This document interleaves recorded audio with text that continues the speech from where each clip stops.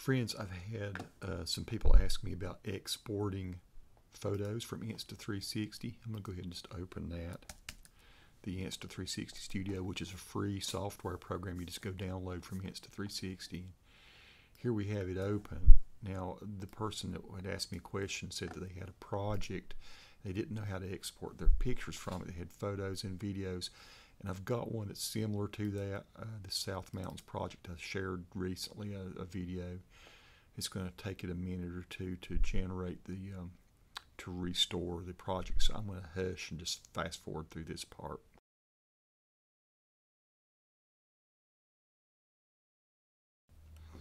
Okay, so here's my project, and it has video and photos in it, but even all you're seeing it when you make your project, you're seeing the videos over here if you've made a project.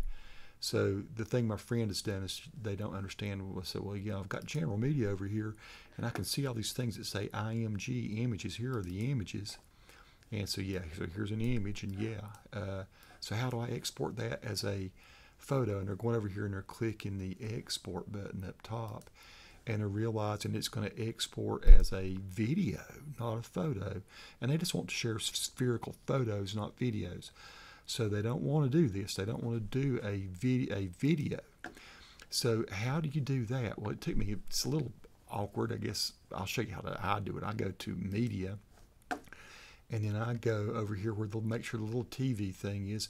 And even though they're already imported into your project, I go ahead and do open files from where this little monitor looking thing is, and I go ahead and pull in the ones that have the IMG prefix on them. So let's go ahead and sort by kind here, and here are all the ones that are IMGs. It has to have IMG at the beginning, and oh, here's some more. I start up here, I'm going to click at the top, and I'm going to click down at the bottom, hold my shift key down, and that will pull in all of the images, IMG. So these other ones have LRVs. Uh-oh, I missed one. And they have LRVs or VID as the prefix. You don't want those. So we're going to open those. They open pretty quick. Then you can see them in a cool list like this. And then you can see, what image you've shot, and it'll if you're going to animate. And so if you click animate up here beside 360, you can see what your image is going to look like in the spherical window. You don't export from this place though. So this one, number 17 over here, I can see it's got an HDR beside it.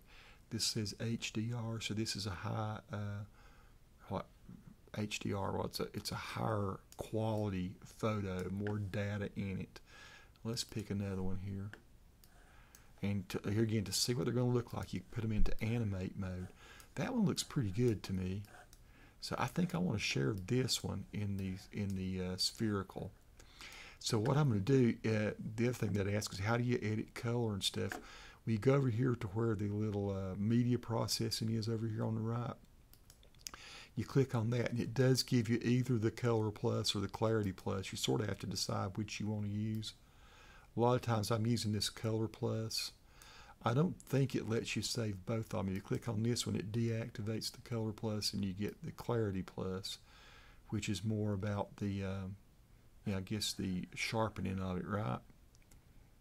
I think I'm going to pick the color plus, and I'm going to export that way. Now you can't export from this view.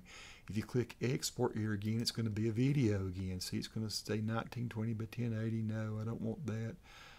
You can choose, we don't want to export a video, so I'm going to close that. You're going to go back to your 360 photo, and now your color adjustment has been applied to that. And now you can go ahead and hit export, and look what happens. Now you've got your export 360 photo. You don't want to export a reframe, you want to export this one over here, so that's already selected. And you can see it's going to be 11, almost 12,000 pixels wide. And it's going to save it as a photo. What it really saves at, you see the JPEG here, it saves it as about a level 11 JPEG if you're used to talking in Photoshop terms. So I'm going to do an export, and now that should be on my desktop. Now if I minimize this for a minute, maybe I can, then I can see here is that image. Now let's say I want to open this with Photoshop. This is the thing I do a lot. Now, you can ignore this step if you've gotten this image that we just have saved. It will work fine on anything that delivers a spherical 360 photo.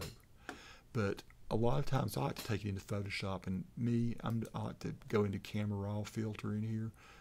Even though this is not a Camera Raw image, the photo editing qualities of this to me are just better.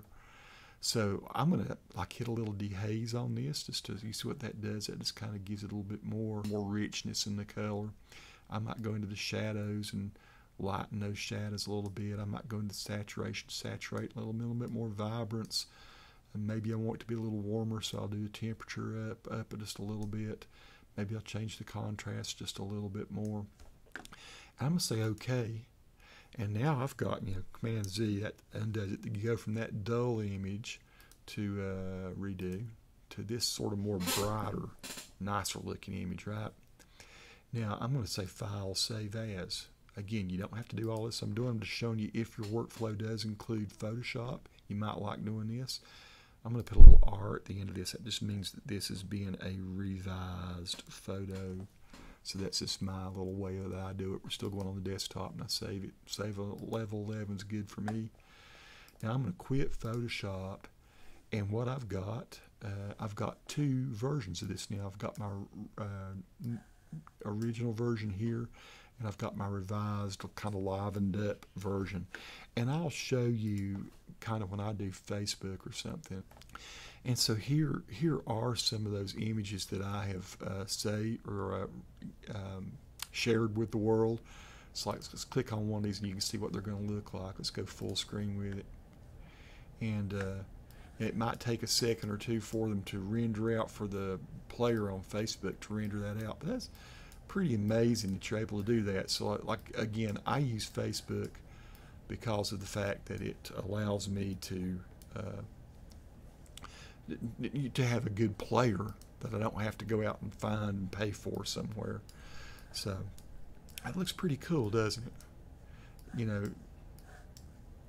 It's amazing you can go out with one camera and shoot, and you can reframe these things. Like if you want to do screen captures of these things, or you do it from Insta360 or whatever program you're in, but you've got virtually limitless versions of this particular photo. Say you want to share a photo of the sky and leaves, or you just want that little thing right there. That's cool.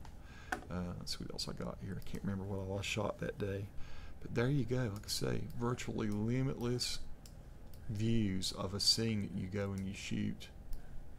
And folks, that's how I export them. Peace to all who watch. Subscribe to the channel if you like. If you have any other questions about Insta360 processing these images or anything like that, let me know. I'll do my best to answer. Thanks.